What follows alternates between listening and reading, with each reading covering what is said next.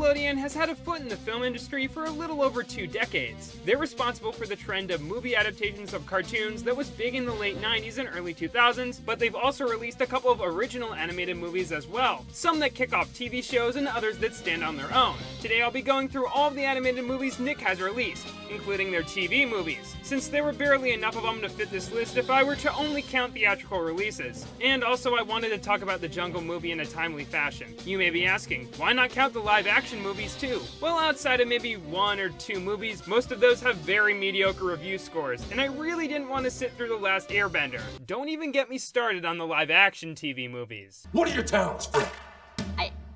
I'm a good singer. No! Despite the limits I set for myself, I wasn't able to watch every single animated TV movie, which I counted as being a 3 or 4-part episode. So sadly, you will not be seeing any of the Rocket Power movies on this list. Sorry to disappoint all 7 of the Rocket Power fans that watch my videos. Without further ado, this is my top 10 Nickelodeon animated movies.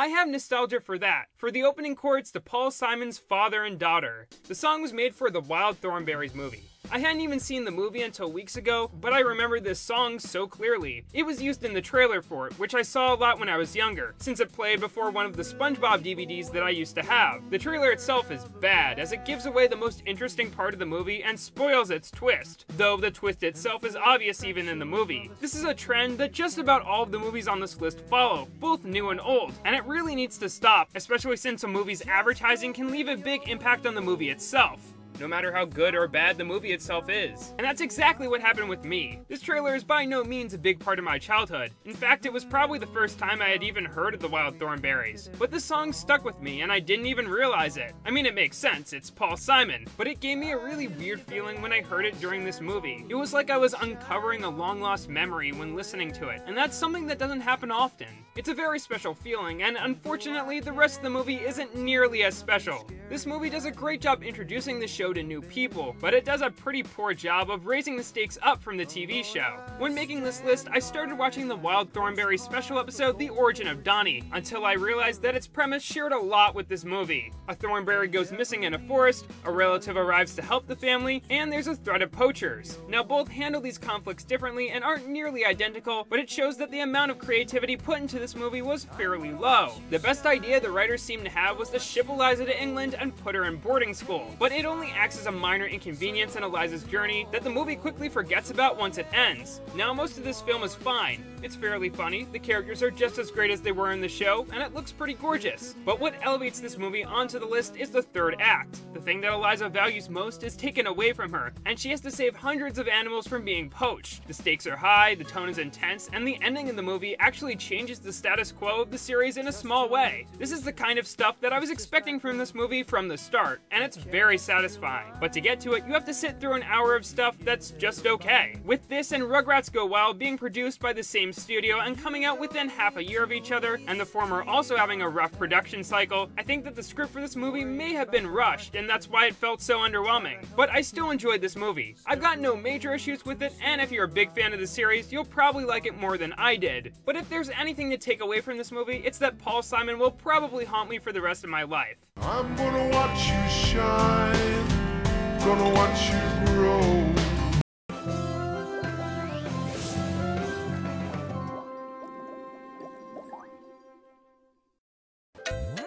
It's crazy that this film actually turned out to be as enjoyable as it was. It uses the cliche of a new baby joining the cast, which so many cartoons, and by that I mean 2, have abused. And yet, this movie uses its new character to teach a moral about responsibility, and does it really well. Sure, Baby Dill's nearly constant crying is super annoying, and he's only really useful when the script demands it, but the characters constantly call him out on his behavior, and learn to respect him for who he is in a pretty natural way. All he cares about now is Baby Dill. Yeah, well, somebody has to. Don't they? Now, the story in this movie is handled really well, but along with the introduction of Dill, this is probably the moment where the Rugrats jumped the shark. The first act is pretty standard fare for the franchise, with an added dose of heartbreaking moments, though that's not including the explosion of CGI effects that occurs when Dee Dee gives birth to Dill, or the musical numbers where a bunch of ugly babies talk about just being born and this happens. Man, they cut my cord. Oh, consider yourself lucky. This is actually just one of many musical numbers featured throughout the film. Some are sung by the characters and others are licensed pop tunes. None of them are very memorable, and considering that Rugrats wasn't known for its musical numbers, I have no clue why this was a musical besides to push the soundtrack. But it's far from the only weird thing in this movie. When it enters its second act, this movie goes off the rails and I love every minute of it. A small push sends the babies rocketing through their whole town to the tune of a hardcore rap, as they avoid nearly dying multiple times. The babies end up lost in the woods, where they somehow don't starve to death, and also encounter a bunch of rabid circus monkeys, whose train just so happened to crash in the woods. Also, this actually happens in a Rugrats movie, and Spike fights a wolf and nearly drowns in a river. I think that a good movie adaptation of a TV show should raise the stakes and offer something new that the show normally wouldn't. The Rugrats movie chooses to do this by making a series about talking babies as dark as it can without becoming a parody of itself. The whole movie works towards this goal, and it's so crazy and weird that I can't help but really enjoy it. I'm fine with the movie that's solid all the way through, but the unexpected insanity that fills the Rugrats movie makes it worth watching in my book.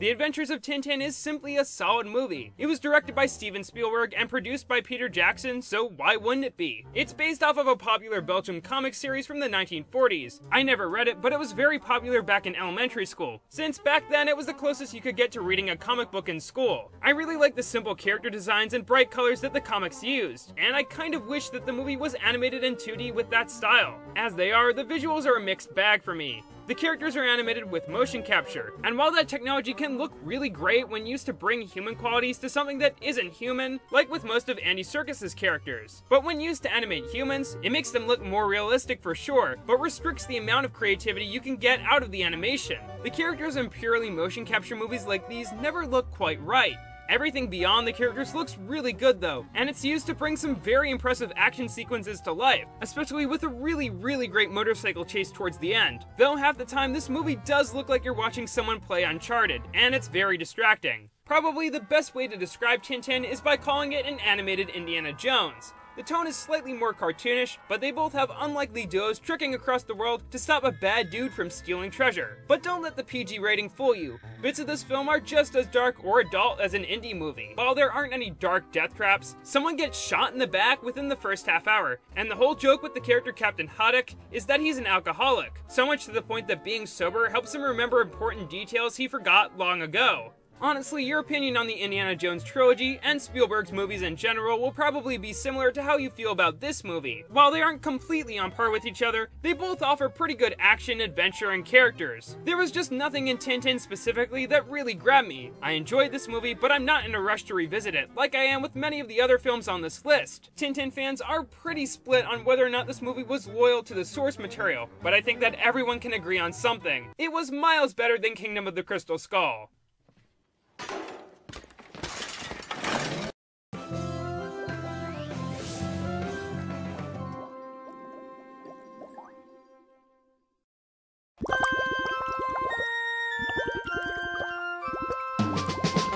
I know that I'm going to get some hate for this entry. Honestly, this ranking was probably more of a surprise to me than it is to you. And going into this video, I honestly thought that it would top the list. I mean, I've probably seen this movie more than any other movie ever. But allow me to explain myself. The SpongeBob SquarePants movie is not the best adaptation of a cartoon out there, but it's a very good effort. This film takes just about every part of the show and turns it up to 11. The live action segments actually have a budget, though they're just as cheesy and fun as the patchy stuff. The animation has great expressions that don't overstay their welcome, and shading that's almost on par with Sponge Out of Water. The new settings are diverse and some look like rock bottom on steroids. The plot pushes SpongeBob and Patrick to their limits and explores themes that go to the root of what the series stands for. It also has no questions asked, the best celebrity cameo of all time in anything ever. Who are you?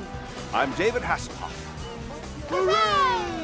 Even if you have no clue who and what David Hasselhoff and Baywatch are, I think that the Hoff's appearance in this movie is so ridiculous that it's funny no matter what. They even went so far as to create a double-sized replica of Hasselhoff and stage an entire fight scene on his back.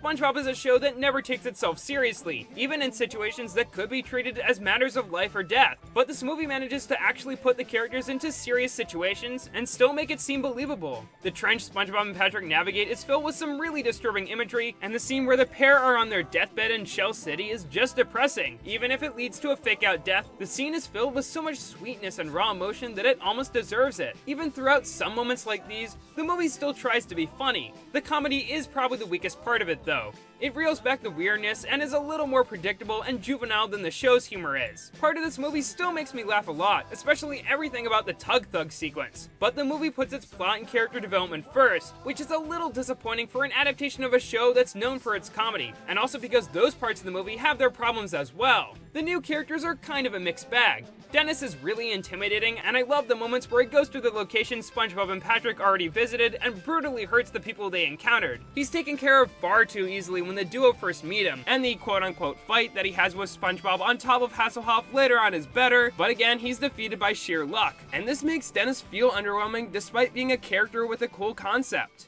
King Neptune is fun to watch, but he's honestly kind of a strawman whose outlook never changes throughout the whole movie. Mindy is fine too, but outside of one or two moments with her, she wasn't very entertaining. She was mostly used to give exposition and motivation to SpongeBob and Patrick. And while I don't despise her, she could have been used in a few more funny scenes. Most of the side characters also get the shaft in this movie. Mr. Krabs, Squidward, and Plankton are fairly well represented, but Mrs. Puff and Sandy barely get 2 lines each, and Mermaid Man and Barnacle Boy only have a brief cameo in SpongeBob's room. Most of the cast only having brief cameos really did an injustice to how good most of them are. The sad thing about this is that most of these problems were eventually fixed in the sequel, Sponge Out of Water. It not only uses all of the main cast really well, besides Mrs. Puff, who only gets 1 line, but most of that movie's new characters were very memorable and fun to watch. I said most of its new characters. It's weird that these two movies kind of have opposite flaws, except for both having endings that are fun but come out of nowhere. It makes me wonder how the third SpongeBob movie will compare to these two. With its flaws in mind, I still respect the SpongeBob SquarePants movie, because of how it was able to be such a big adventure while still keeping everything that made the series special. It's one of the few times when the SpongeBob franchise did more than just make me laugh or terrify me with disgusting imagery. It brought the characters to new and exciting places and gave the franchise a strong ending,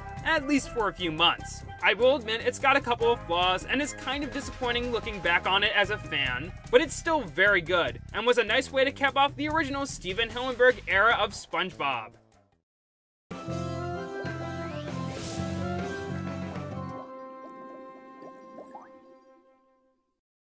Fairly Oddparents used to be really great at making specials and TV movies that brought the stakes up and fleshed out the world and characters. But they nailed a great extended episode on their first try. Abracatastrophe has Timmy receiving a magic muffin to celebrate 1 year of keeping his fairies a secret. The muffin allows the one who eats it one rule-free wish. And surprise, surprise, it falls into the wrong hands. Multiple times, actually. It transforms the world into one ruled by monkeys, and another ruled by Timmy's evil teacher, Mr. Crocker. It's up to Timmy to bring the world back to normal by getting captured, and then wishing his way out of the warped worlds in incredibly convenient ways. Yeah, as much as I love this movie, it's got its fair share of problems. Most of the second act adds a little to the plot, some sections run on for a little too long, some parts are a little contrived, and the message makes no sense. Timmy's parents spend the movie in regret of lying to Timmy for so many years, and telling the truth is what ends up saving the day. However, in order to save said day, Timmy reveals that he has fairy godparents, which if Timmy had done in any other situation, his fairies would have been taken away from him.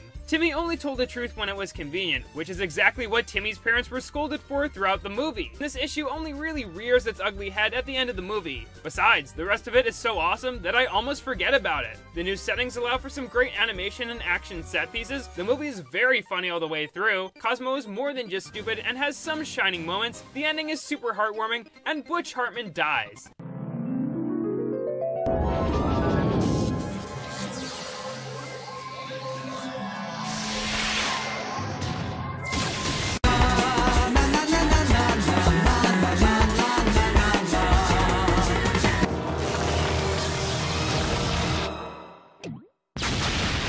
That can be a positive or a negative depending on how you look at it. The same could be said about how this is clearly a movie for fans. It builds upon the cast and gives answers to a few what-if scenarios brought up in the show. Since this was simply a TV movie and not a theatrical release that would reach a lot more people, I can understand why the creators focused on pleasing fans rather than introducing the show to a new audience. Same goes for all the Fairly Oddparents TV movies. Catastrophe doesn't do anything new or extremely special, and it does have a couple of problems, even though I did enjoy this movie quite a bit. But as a big fan of classic Fairly OddParents, it's a great adaptation that has everything that I could wish for, and with a little shift of focus, I think it would have been worthy of going to theaters.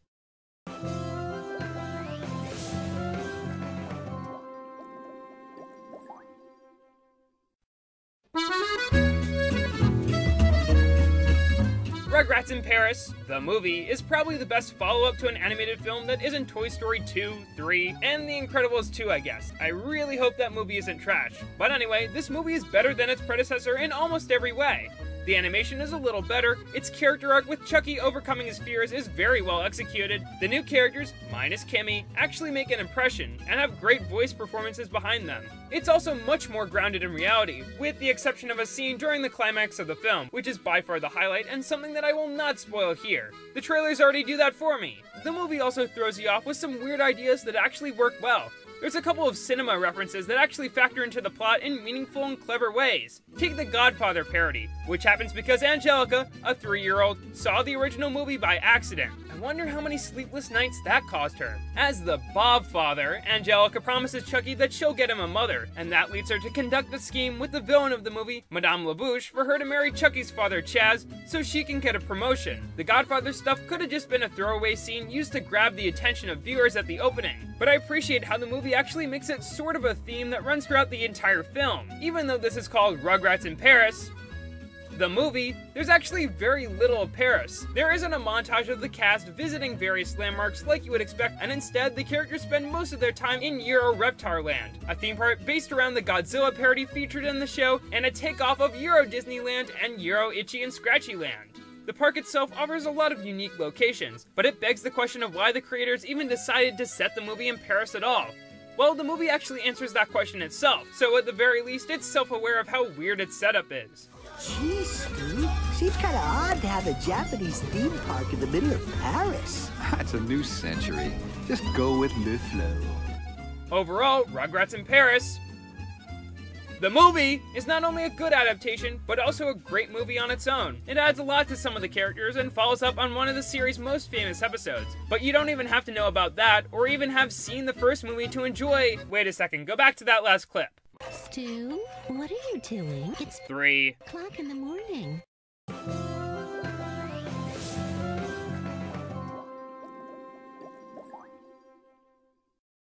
Okay, I'm super sick, so my voice is probably gonna die while recording this entry, so goodbye everybody. Hey Arnold, The Jungle Movie is a new TV movie that serves as not only a reboot of the 90s cartoon with much of the original cast and crew, but also to give closure to a mystery in the series that had been unanswered for 15 years. The Jungle Movie was originally meant to be a theatrical adaptation of the series, but the TV movie Arnold Saves the Neighborhood went to theaters instead with the title of Hey Arnold the Movie. Because it flopped, and series creator Craig Bartlett was working on a pilot for Cartoon Network at the time, The Jungle Movie was canned.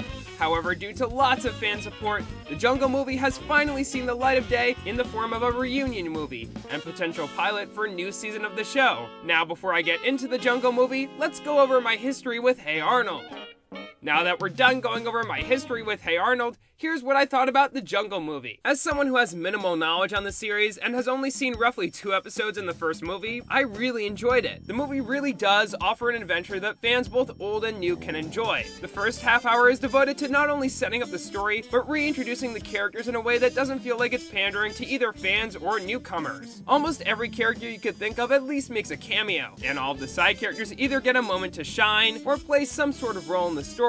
I thought that because much of the movie would take place in a new setting, the characters might feel a little out of place. While this movie is a little more adventurous and darker than the show, the charm and humor of the characters still shines through. Even in the Indiana Jones type settings and situations, they still act like themselves. The story is the main focus, but there are still a lot of great moments of comedy, and I laughed more than I expected to. While the pacing doesn't quite make this feel like a full-fledged theatrical experience, the animation and score are almost on par with one. The music can be as jamming as it was in the original series, or be very dramatic depending on the tone of the scene. The designs of the characters have also been updated just the right amount, and even though there aren't a lot of mind-blowing sequences, it still looks very nice all the way through, except for one piece of CGI animation that looks like it was actually done in 2002. I'll just say that you'll know it when you see it. If you compare the look of The Jungle Movie to something like like the original intro to the series, it looks a lot cleaner and smoother. But honestly, the animation got cleaner and more focused on models as the original series itself evolved, and the animation here seems like a pretty good evolution of that. Honestly, the only thing I can really think to complain about are nitpicks. The villain is quite cool and menacing, but his identity is incredibly obvious from the start, and the movie is not subtle about his plan either. He also pulls a Dennis and comes back from the dead, and while he does get a good send-off, it's still a pretty lazy way to create extra suspense. There's also a part midway through where Arnold's whole class turn against him, only for them to change their minds and help rescue him a few moments later. Everyone is angry at Arnold for being focused on things that were honestly more important at the time, or not giving him a chance to explain his side of the story.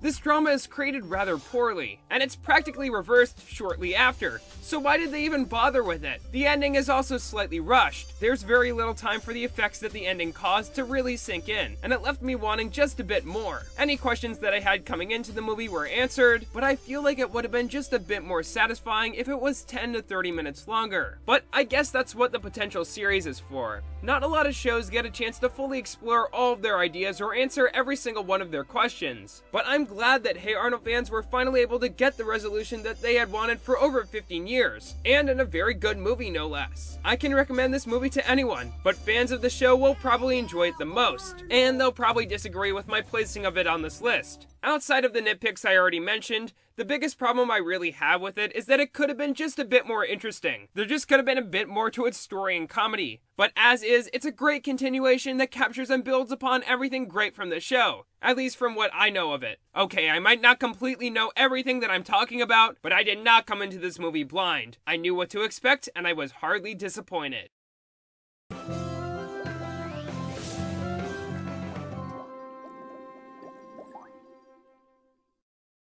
Well, here we are.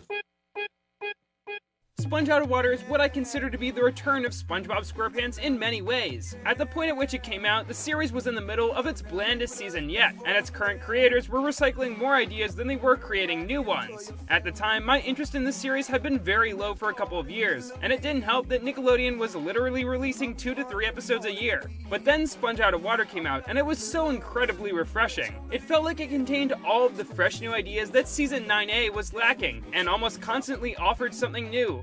Bikini Bottom turns into a Mad Max-style apocalypse, there's a trippy time travel sequence where the characters end up on the edge of the universe, SpongeBob and Plankton team up, and that's only scratching the surface. This movie actually fixes problems that the series had had for almost 8 years. Gone is the dry and drawn-out humor and stiff character expressions that populated many of the post-movie episodes. In place of them are the goofy faces and fast-paced comedy that the series is best known for, and it gives us a taste of what will be done with these elements in the following seasons. The comedy in this film is great, much better than it was in the original SpongeBob movie, as it's less juvenile and always doing something creative. Even when the characters reach land, the humor doesn't slow down, and there's a lot of good slapstick and really bouncy animation. Sponge Out of Water also brings the weirdness back to SpongeBob. This is a franchise with a main character that's an underwater kitchen sponge who works at a burger joint and lives in a pineapple. With the show having gone on for as long as it has, it's easy to forget how strange it is, even by the standards of most cartoons. But this movie constantly asks you to accept weird new ideas. A stop-motion talking dolphin is a guardian of the universe? Sure. The narrator is actually an evil pirate who hijacks the story to help his food truck?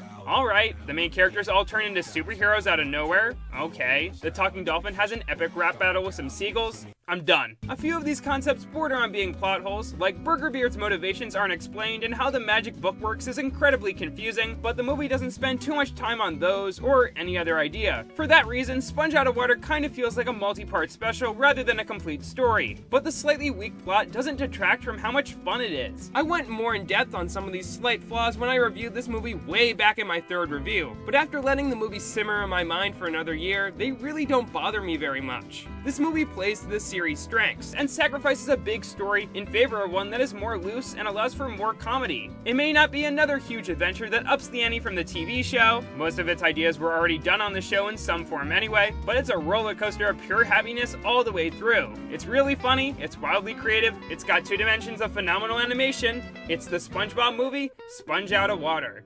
But seriously, what was up with that rap battle? Species. What could you know about taste? You get excited by a pile of trash on a plate. While I'm a space-time traveler, fabric unraveler, saving the patties in the past, but now I'm rapping, yeah.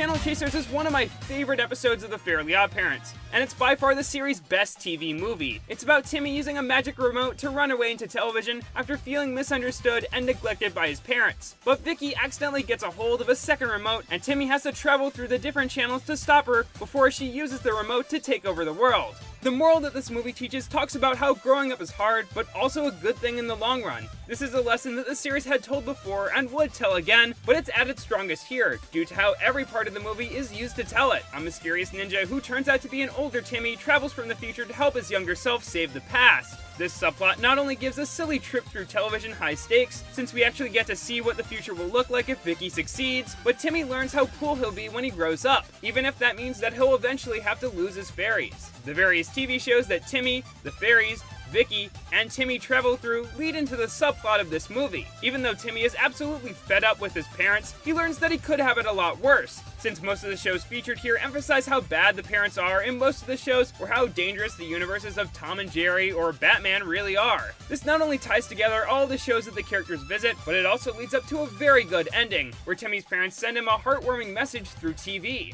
As for the shows featured themselves, all of them tweak the regular Fairly OddParents art style to match whatever cartoon is being parodied. There's more than a dozen different styles featured. Some of the channels get more attention than others, and the amount of depth to each parody varies quite a bit, but there was no channel that I didn't enjoy visiting, and they're either entertaining or feel interconnected with the story, and not just like filler. More than a dozen different styles are featured here, and there's even a Sesame Street parody where the characters become puppets.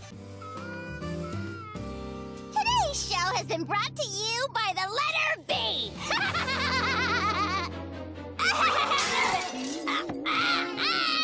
My biggest problem with this movie is that I would have liked to see a couple more parodies, since all of them were so good. But there's actually a song that was entirely cut from the movie that featured parodies of a lot of other shows, like $6 Million Man, Saturday Night Live, and Happy Days, officially marking the moment where the Fairly OddParents jumped the shark. The amount of creativity put into something that didn't even make it into the final version shows that the Fairly OddParents crew really went above and beyond to make this movie the best that it could be. Sponge Out of Water also had a fully animated musical number that was completely cut, but in that case it was replaced with an exposition-heavy sequence that was far worse than what would have been in its place. It's basically just the Friends theme song, but with different lyrics, and that makes it better automatically.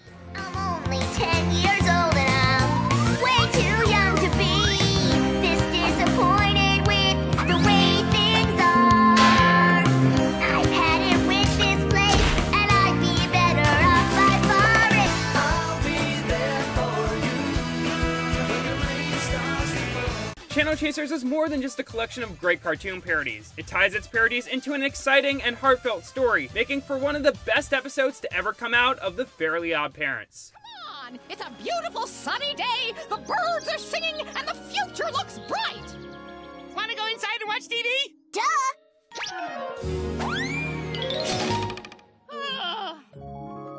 Before we get to number 1, let's have a look at my honorable mentions. On second thought, let's not. That was completely terrifying. Also, Sozin's Comet probably should have been on this list, but I completely forgot about it until I started editing. Whoopsie daisy. Also, I wanted to keep anime off of the list.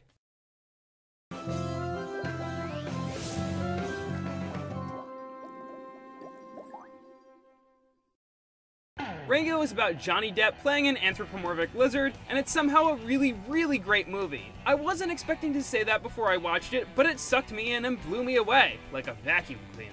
I thought that this movie was going to be about Johnny Depp being wacky and overacting for nearly 2 hours, like most of his movies are, and based on the first few minutes, I could see how one could think that. But this movie is actually a western. It's also a fish out of water story and a liar revealed story. However, there aren't long sequences where Rango's new friends turn on him, or where he desperately tries to fit in like you would expect. It only uses elements of those plots, and avoids the trappings that make those tropes tiresome, making for a movie that's both familiar and refreshing. After falling out of a car and landing in the middle of the Mojave Desert, a domesticated lizard and self-proclaimed character actor ends up in a town named Dirt that is just as pretty as it sounds. He gains the townfolk's trust and lies about being a hero named Rango. And after a lucky encounter with a falcon, Rango becomes the new sheriff of Dirt. There's 2 things that make this film great. The first is the characters. Rango is a liar, but he's still very likable and a good source of comedy. He just fakes his way through the whole adventure, and it's hilarious. When he returns to Dirt to save the day, Rango doesn't suddenly become a great hero. His super convoluted plan just happens to work.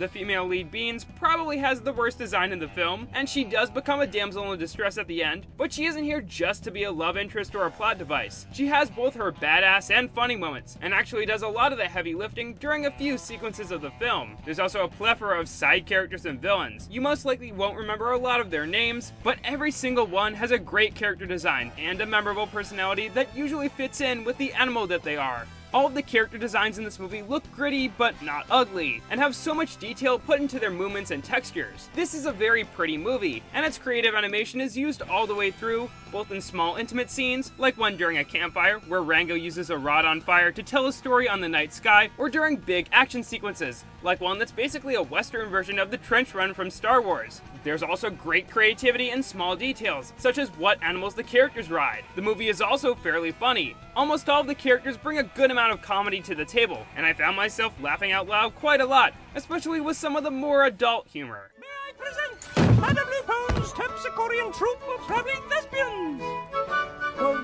What is that? I think they's thespians. Thespians? That's illegal in 7 states. Like The Adventures of Tintin, this movie gets away with a lot for being one made for kids. The characters are constantly holding guns at each other's faces. I have no idea how some of these jokes were considered appropriate, and there's even a reference to Fear and Loathing in Las Vegas. Because all kids are gonna recognize that, Rango is a great movie because every single part of it feels like it was crafted with love. It pays tribute to Westerns while fixing a few of the problems that they have, and also invigorates it with some amazing animation and fun characters. The only thing that I can think to complain about is that it doesn't really add anything particularly new or surprising to the genre, but it's obvious that Rango isn't interested in being that. It wants to be an animated throwback to a classic genre, and it succeeds in being just that more than any other movie on this list.